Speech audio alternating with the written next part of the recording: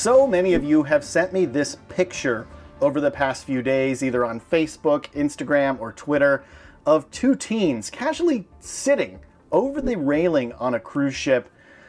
Well, I almost have to address it. Let's read an article about this by Melissa Miance over at cruisehive.com. Passengers captured sitting on a cruise ship balcony railings. Two teens have been seen sitting on cruise ship railings. How does this violate the cruise line policies, and what could be done? This photo is crazy. I mean, this is in port, so there are potential legal ramifications for the guardians of these two individuals. I'm just going to say that right now.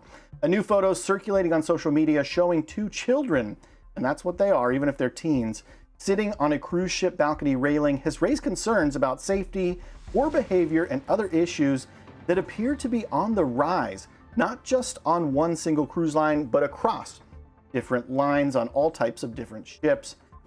Where are the parents for this? Where are the guardians for these two? Like, if these were my children and this picture came up, well, first off, I'm probably turning myself into the authorities because I'm probably wanted for something. This, I mean, I don't know. It seems like there could be very bad legal ramifications for the parents or the guardians involved with these two individuals. I'm also whooping their buns. I'm sorry, but the belt is coming off on these two. I don't know. Parents have gotten a little bit soft, in my opinion, you know, in recent times. If I did this, I would not see the light of day for months as a child, maybe even years. Yeah, it didn't take much for me to get in trouble back in the day, and boy, I found myself in a lot of trouble. Who among us has not done stupid things? But I don't know. This takes the cake in my book.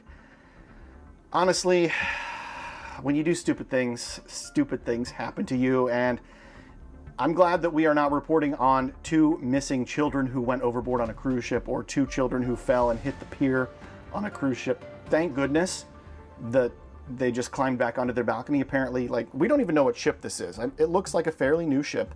I'm not familiar with those balcony designs. I don't know. I don't pay that much attention. I pay attention to the flow, the vibes, the things to do, and the tips and tricks, but not necessarily the way the balconies look on ships. If you know this ship, or if you have an idea of it, leave it in the comments. Also, tell me what you think of this. What would you do if these were your kids?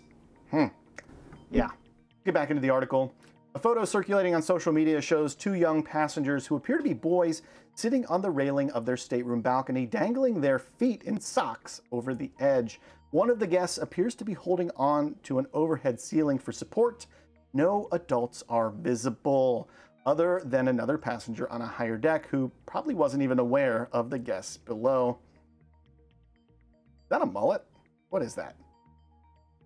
It's not clear which cruise ship the guests are on, nor is the photo dated, as the photo has been widely shared.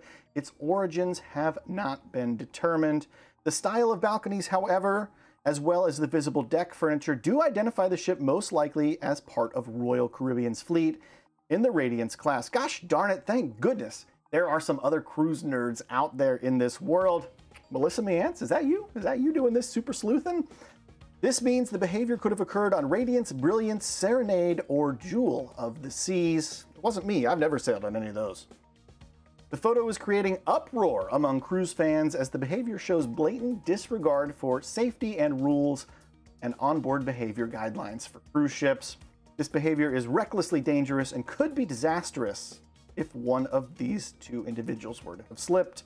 If that had happened, the guests would have either fallen into the water, there's no way to tell how high they were, or hit a lower deck or something on the ship. Yeah. So last year, there was a young lady who was being detained by security on the Carnival Valor who decided she was just going to run and jump over the edge of the ship. Well, these ships aren't just straight down, and unfortunately that young lady struck, I'm trying to remember if it was a light or a lifeboat that was sticking out on the ship on her way down. Unfortunately, she did not survive. Going over the edge of a cruise ship, it's not something you want to do, ever. And I don't know, this photo, whew, where is the respect? What is going on? Like, did we just give up on actually expecting people to be decent and respectful and follow the rules? Is that, I mean, am I the only one who, like, will let you out in traffic at a merge? Am I the only person left that uses my turn signal? You know what I'm talking about? Like, I don't know if this is just the cruise industry. I think this is culture as a whole. I think our culture has really decayed. I think we've lost a lot of respect for other people, and, well, I've got ideas of how to solve it, but this is a cruise channel, and we are not solving the world's problem here, but you can help solve it in the comments down below. Leave me your thoughts on this, on any of the unruly behaviors you've seen on cruise ships. This is your time to chime in. Make sure you get subscribed because our next episode, hopefully it drops in about 2 hours' time. I'm sailing on the Carnival Spirit up in Alaska, and the internet is bad. And so I'm hoping to get some uploads in. Also going to bring you some really cool stuff, some vlogs, some behind-the-scenes things, and some excursion guides up in Alaska. I've got 2 cruises up here this year. I'm really excited to bring those to you, so get subscribed. And our next episode drops soon. There's a lot of confusion over whether or not cruise ships can actually go to Amsterdam, and we're going to help clear that up.